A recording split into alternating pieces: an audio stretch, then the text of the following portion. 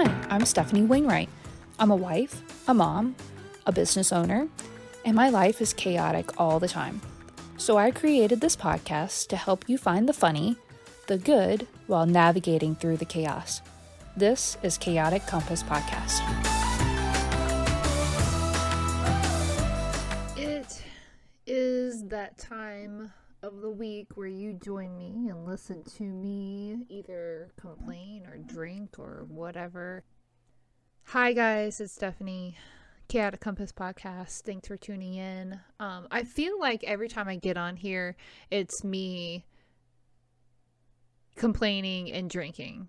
Like, that's what I'm here for. And I appreciate you tuning in. And I know that if you were sitting here with me, we would be drinking together because we're besties now. Like, that's where we're at. You guys have joined in every single episode, and it's like we're sitting in our living room, like my living room, just hanging out, and we're drinking. And that's what I'm trying to get this vibe going for. I don't know if you guys watch Rachel Hollis. I kind of was like obsessed with her for a while, and then I kind of got off the bandwagon, but I watch her Rach Talks on YouTube. So basically it's her drinking caffeinated beverages and talking about the random things. So that's where I get this inspiration from. It's literally me with an alcoholic beverage of whatever, talking about my life complaints at the moment. So I would really love to hear your complaints. If you have one, if you have several, whatever you've got, just send it over to me. Go check out my website. There's not a whole lot there except for all my podcast episodes, which you already listened to, obviously. And, it's chaoticcompass.com, and you can submit a form or whatever. I don't even know, I don't even know the technical term, but you can submit an inquiry, and you can put your complaint, your story, your whatever, and I can share it here. I can talk about it. I'd love to analyze it, kind of like a Dear Annie. That'd be nice. But here I am, another week, another month, another year, another whatever of just... I feel like I keep just complaining. I feel like I've turned into this person of just B-worditude. I don't want to say it because I know people have kids in the car and they listen to this. And my own daughter listens to this, so I try to keep it as PG as possible. But it's PG-13 because she's almost a teenager, so it is what it is. But today I want to talk about... I'm recapping some stuff, right? Some stupid stuff. And I can't even wrap my head around it, okay? So our boat, our big fishing boat that we take all the people out on, and literally is where I get my paycheck from, has not only been hit once by another vessel, but has been hit twice within 4 days of each other. First time, Saturday night, we're getting ready to take some people out for our evening trip, sunset cruise. We haven't loaded them up yet. Another boat comes in and loses kind of control. The tide's rolling in and they can't keep it under control. And my boat, our boat, is already sitting at the dock. It's not underway. It's sitting still. And it's massive. We're a 65-foot headboat. I mean, it's massive, okay? And runs into it. And not just runs into it, literally pongs its way down, all the way down the side of it. The whole port side has these lovely boat marks all the way down. It's beautiful. It's great. Nothing severe. It is what it is. We canceled that evening trip just to kind of get an assessment. I haul the kids, all the lovely children, down in the car, down to the boat. They go play on the playground. Luckily, there's a playground at the marina. And Ryan's slapping 4,200, which is, if you don't know, the boat world is kind of like a staple. Basically, some awesome cock into the seam. It's above the waterline, so it's not horrible, but that was the littlest of it. And then that was a Saturday night, and then a Wednesday night after, in the morning or not Wednesday night. It's a Wednesday morning after, and we are taking 14 passengers fishing that morning and set up to do a drift, and another sailboat runs into the back of her. Oh, yeah. You know, like when you're in an accident, you pull over and you get each other's informations and sorry about your bad luck and we're just going to let insurance duke it out. No, this guy decides to, because he hit us so hard, he's stuck. Gets unstuck from our vessel, pulls off, screams over the VHF, "I'm a sailboat, I have the right of way." The whole time my captain's like, "What? You hit us so hard, it rammed me into the helm. It's not a windy day. I had to yell at you to turn off your engines. Therefore, you are not a sailboat." Under maritime law, you guys, if you don't know, sailboats do have the right of way because they kind of can't control it. They have to go off of the wind. And so you back off, you let them do their thing. No. This guy claims my boat, who only goes 7 knots, which is turtle style in boat world, Max, overtook his boat, cut in front of him, and pulled off the throttle. Right? My captain saying he pulled off the throttle, was setting up for a drift. He looked around. This boat's at least a half a mile to his stern, is fine, and should have enough time to, if he needs to go around, should have enough time, right? Wrong. Ran into the frickin' back of us. Tore off a huge chunk of my stern handrail. Like, I can post some pictures. It's brutal. Like, just the whole time I'm like, what? My captain had called me after he had reported it to the Coast Guard. The guy had drove off, right? Not checking to see if anything's fine. So he had to report, one, we're underway with passengers, so we need to report it. But 2, the guy drove off. So he's like, "Oh, I need some help tracking this guy down because he just ran to the back of me and bailed." After he reported it, he gives me a call. "Hey, so, we were just in an accident." And the whole time I'm like, seriously, are you kidding me? There's got to be a bullseye on this damn boat. But he's like, "Yeah, it is what it is. Nobody was injured. We're not taking on water. I just want to know, should we come back in?" And I'm thinking, because he's so nonchalant, right? It's no big deal. Like, "Oh, okay, cool. It's cool. Yeah, well, I mean, let me see some pictures of what you're looking at. But I mean, if it's not a big deal, then you should keep fishing." Get off the phone. He sends me some pictures, and it's like, oh my God, what? You should have never asked me. That shouldn't have been a thought. Whole half of the stern hand. We're 18 foot wide, so there's a good 9 foot plus some more. The whole corner stern rail is missing. So that's just a hazard. We're going to lose somebody overboard, right? And then you look at the pictures of the actual stern. There's a sailboat dent in the back of it. I have no idea how we weren't taking on water. I have no idea. It's a wooden boat, guys. Okay. You want to do something fun. You guys should buy a wooden boat. It's so much fun. Oh my gosh. Like, you should just totally, just find one on eBay and just do it. Yeah. Nobody, disclosed this. This isn't in the fine print. So I tell him, "Yeah, man, you need to come back in. You need to come back in, and we need to make sure everybody on board is fine."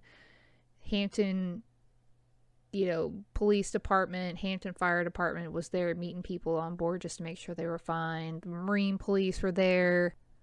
Coast Guard finally showed up that afternoon with an investigator. Ooh, that's always fun. Little investigation. You guys, I have never felt so many emotions at the same time. Like, I am just devastated. I'm in the middle. It's July, and then by the time this post, it'll be August. But it's July. That's my season. I'm in the midst of it, and I'm ruined. This is my season. I'm devastated. I just came off of 2020 trying to figure out what the hell is going on last year, and then I get into 2021 and it's literally like hold my beer. Ryan and I keep saying that to each other. We were driving down the road the other day. Side note, we were driving down the road the other day and saw a literal dump truck that was on fire. People are slowing down on both, north and southbound. I get the southbound, but the northbound, what we were in, guys, we lived through 2020. It was a whole dumpster fire. This is nothing new. You should be used to seeing dumpster fires. Like, keep driving, keep rolling. Like, what are we doing here? Oh my God. 2021 was like, hold my beer. And here we are. So, I'm going to drink this drink, and then I'm going to pop open my new drink here. Hold on. You guys, okay. Let me pop this out of the, I got awesomeness. This is my favoriteest drink right here, and this makes me excited, okay? Sly Clyde has Sandbar. Check it. Lemonade, raspberry, or raspberry lemon, whatever. In a can. Cider. Hello. It's so pretty in a can. It's orange and red and yellow, and it's just pretty, and it's just a summertime awesomeness. I didn't even realize that they had started canning it again. And because, I got some time off now because, the boat's not running. And so this past weekend, my husband and I, we ran away to Ocracoke, which is, a good 5-hour drive away, but we ran away. Like got in the car and Snoop Dogged it up and just got the heck out of town. On my way down, because we need to stock up, right? You gotta stock up. So we stopped at, the store down there, and shout out to Connors in Hatteras Village. Okay, their prices are a little much, but they're so cute. They've been there forever. They had this. Sly Clyde is in Hampton, Virginia here, and in Hatteras, North Carolina, they had Sly Clyde. And three kinds, obviously, submersive, which is their staple. They had the inkjet, which is their, I don't even know, some kind of mint, berry mint. And they had this. They had the sandbar. So this is my jam, you guys. This makes my heart happy. And so when I've got like a horrible, poop sandwich that I had to eat this past week, and I didn't even eat it. I didn't even touch it. I just ran away in pure coward style. But here we go. Yes. So Sandbar, raspberry lemon, comes in 12-ounce cans. They come in a 4-pack.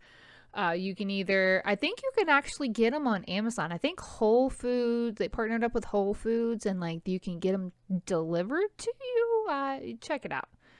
Definitely worth it. Sly Clyde, check it out. But oh my gosh, raspberry lemon. It is 6.7% alcohol. So for a cider, it's potent. Usually 2, I'm good. 3, good night. I love these. They're so yummy, and it's just the perfect summertime drink, and it's my fave. It makes my heart happy. So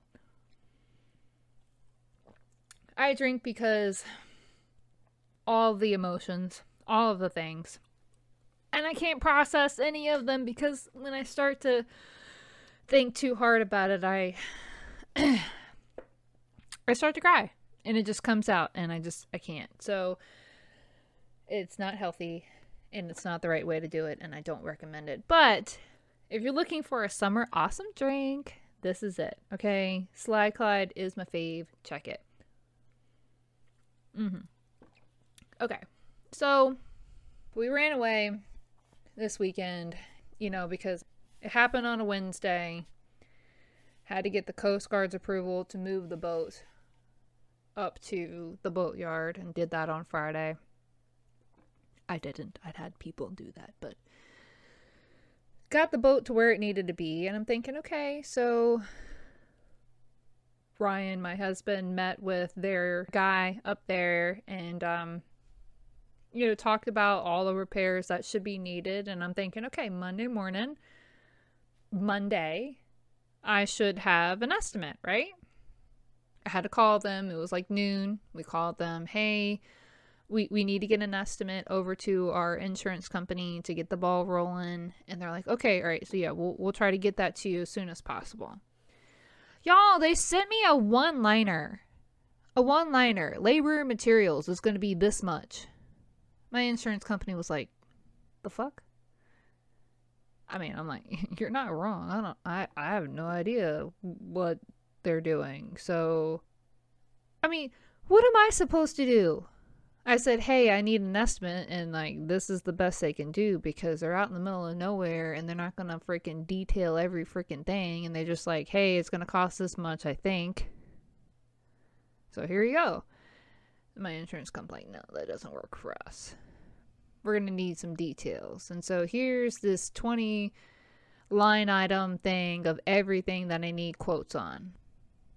All right. And so I send that back over to them, and I actually just spoke to them today, and they were like, the boatyard was like, so that's a lot. They need like a lot. And they've had this, by the way, for a couple of days. Yeah, I just need to get, my boss to sit down and be able to do that. But he's just so busy. He's got like a bunch of other jobs going on. I know people are busy, right? Like, because, the workforce has been cut and people are struggling, and I get it. But you're the ones that told me on Thursday, yeah, it took me a while to find, labor, and I've got it. And so you just bring the boat on. And on top of that, in their one-liner quote estimate, they're like, yeah, we're going to need $20,000 up front. What? You never said that. You never said that on the way up there. I literally just paid a bunch of money to credit cards. Like, I usually keep a few $1,000s in the bank just to meet payroll, and I keep plugging away at the racked up debt we've occurred just to get through the off season. Excuse me? You never said. You didn't say crap about that. I'm sorry. So now here we are. Yay! So you need $20,000 to even just touch the boat. I need you to just do a quote so the insurance will get their stuff together. And then there's the magical unicorn of the Coast Guard needs to have it all pulled apart so they can take a look at the inside and see what needs to be done. And then I got to submit a repair proposal for them to agree to.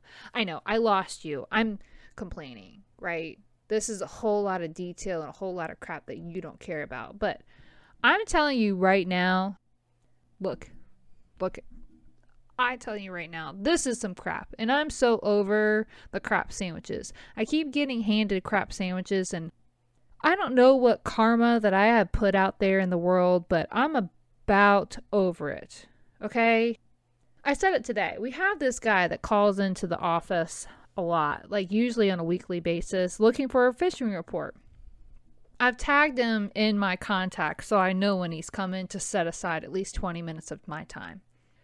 He called today, and I'm on the verge of tears when he called, and I didn't answer specifically because I know when this guy, I have to have a ton of patience, which I don't.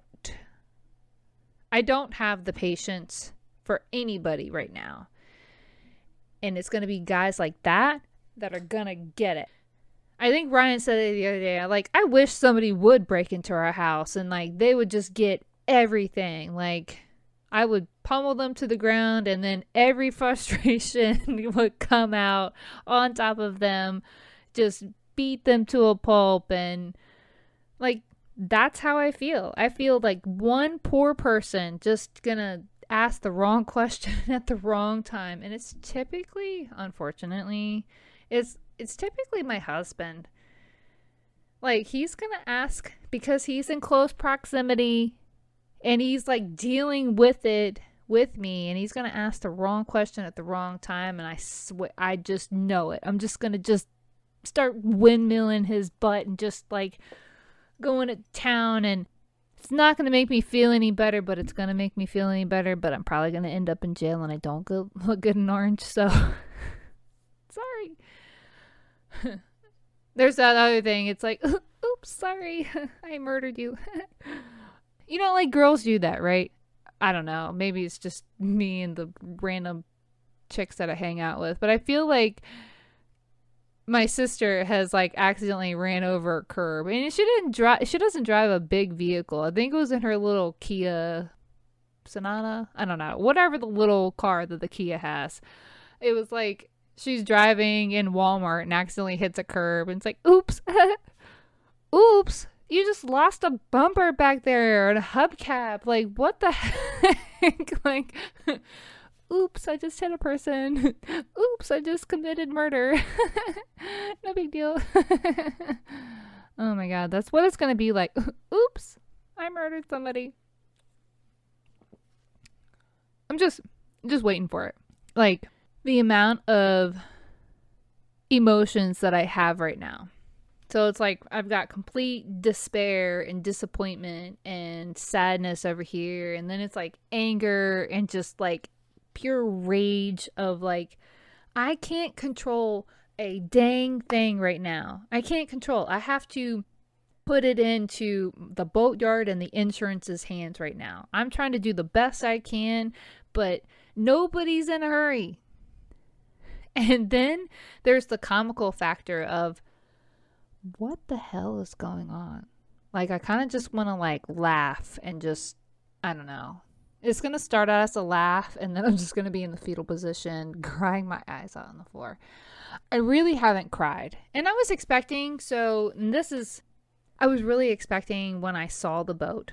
Like, I had that morning, they got back to the dock, and I raced down there with Kylie down there to see the boat. And I'm thinking, okay, all right, Kylie, I need for you to hang out in the car or go to the playground or something, because mom needs a minute. And I was expecting to just, in front of the captain that we've got on the boat is new, in front of our mate, in front of my husband, in front of God, everybody. Like, everybody was just going to see me just break down, right? But I didn't. I was expecting that, and I didn't cry. I didn't freak out. It's just like, okay, all right, who needs what? And that's the mode I've been in. Like, the Coast Guard had this laundry list of things that they needed. Like, okay, we need statements from everybody. We need a work rest history of 96 hours out. We need this, we need that. We need the data off the chart plotter. Do you know our chart plotter is like from 2008? And that's really not that easy. It's kind of one of those, I can send it up in smoke signals, probably easier than to try to get it off of that thing. But everybody needs something, right? So I've just been in like get it done mode. And now I'm kind of getting to that point where it's like I'm doing my best to get it done and nobody else is doing that, right? Or at least I feel like. I know. It's 2021 and everybody's struggling, and I shouldn't think like that. But that's where my brain goes. That's where I'm at. And I don't understand the words. For me, all of these emotions are like all at the same time, and I know that I'm going to reach my breaking point because I haven't processed any of them. And I'm trying to find the good, right? Okay. I'm thinking, okay, so my insurance company doesn't cover loss of revenue because that's wicked expensive and we just don't carry that. And so I'm going to be able to get all of the money to fix my boat and then some. And then I'm going to have to go after the other guy because he's totally at fault. This is ideal land. Don't think. And I'm going to be able to get all that money and everything's going to be fine. Right? Like, it's fine that it's almost August and it's our season and